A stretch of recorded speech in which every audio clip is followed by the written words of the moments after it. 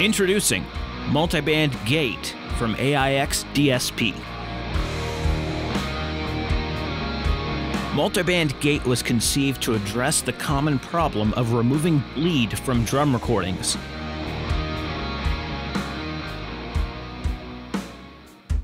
With single band gates, you have to make a choice.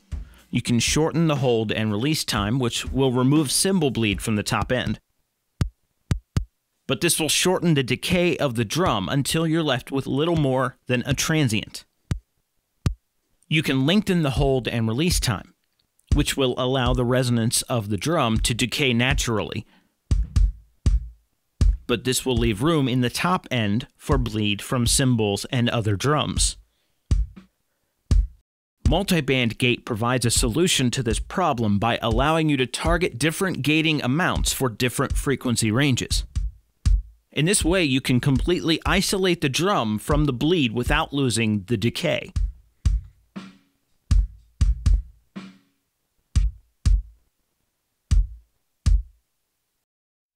In its default configuration, we find crossovers at 500 Hz and 5K. We can change the crossover frequencies by dragging them with our mouse, using our mouse wheel on the numerical display, or by entering the values directly.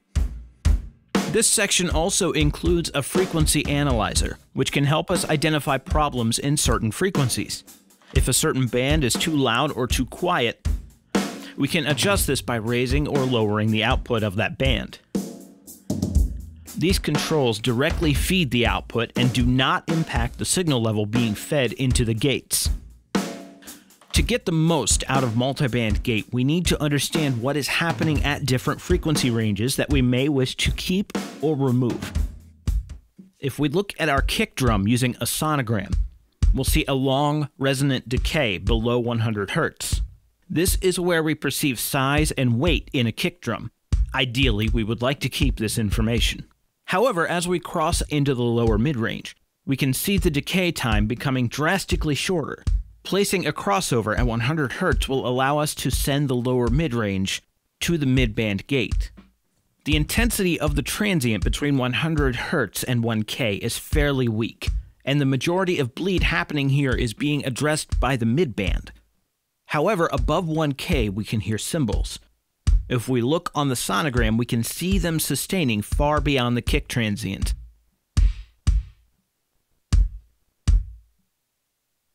This entire range will likely need an even shorter hold and release time, so we'll set the second crossover for 1K.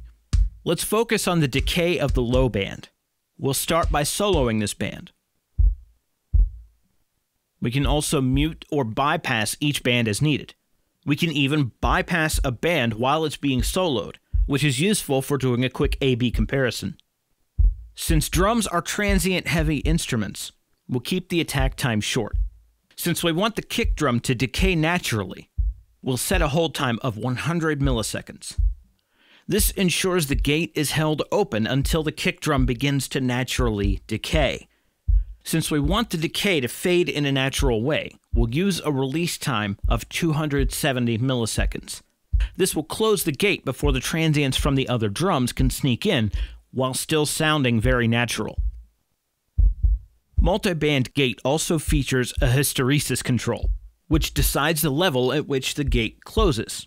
When active, this can be used to prevent artifacts from dynamic sources whose decay may be chopped off too abruptly otherwise. The midband doesn't provide much useful information, aside from the knock of the kick transient. We want to keep the knock, and we want the midband to decay naturally. But we do need to close the gate before the toms and snare can interfere with the midband. So we'll use a shorter hold time of only 10 milliseconds, and follow it with a release time of 192 milliseconds. This allows the release of the kick drum to feel natural, and retain a sense of air moving, but it prevents the snare and toms from interfering.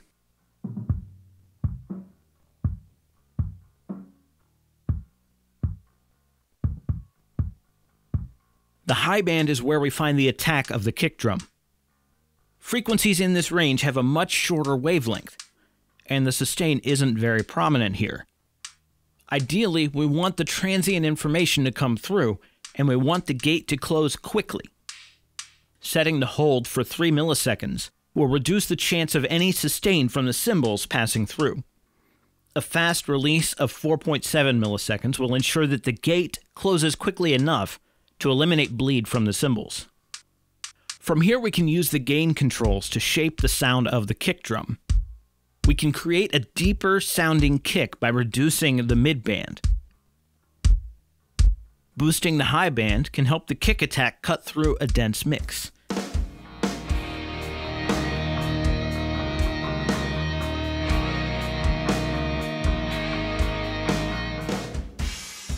Multiband gate can be keyed from a sidechain input. This opens the door to creative and precision use.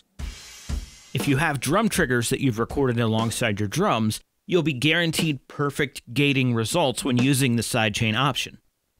We can use key listen to hear the source being used for triggering, which also brings up a set of high and low pass filters.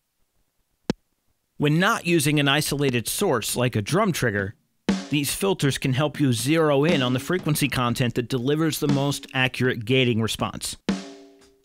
Using a snare drum as an example, we find a corner around 7K where the snare transient is quite obvious. We also find that the transient is fairly isolated from the kick drum and the toms here. So we'll use the high and low pass filters to zero in on this frequency range, which creates an isolated transient for the threshold to respond to.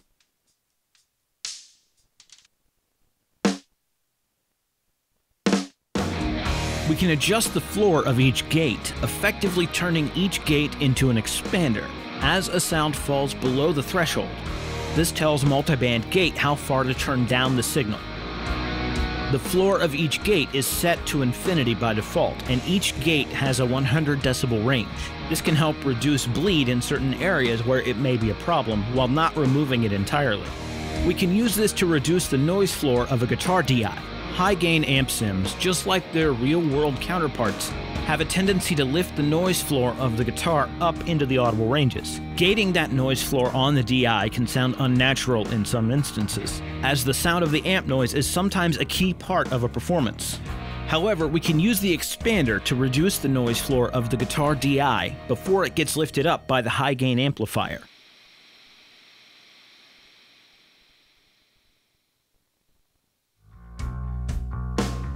Multiband gate can also be used as a three-way signal splitter.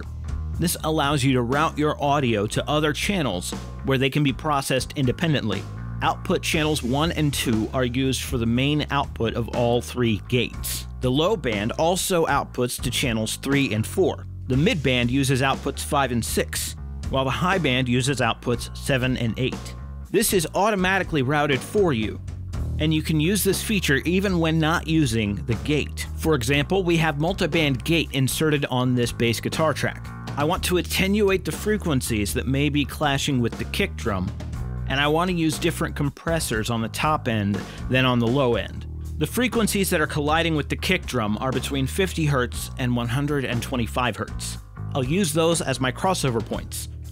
After creating 3 parallel channels and muting the output of the main channel, I now have a fader for the sub-bass, a fader for the colliding frequencies,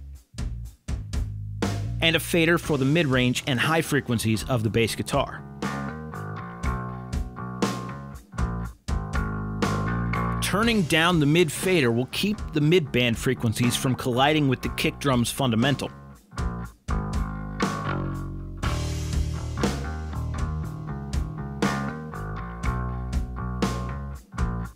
From there, I can use different flavors of compression and saturation to solidify the low end and create a mid-range that sits in the mix.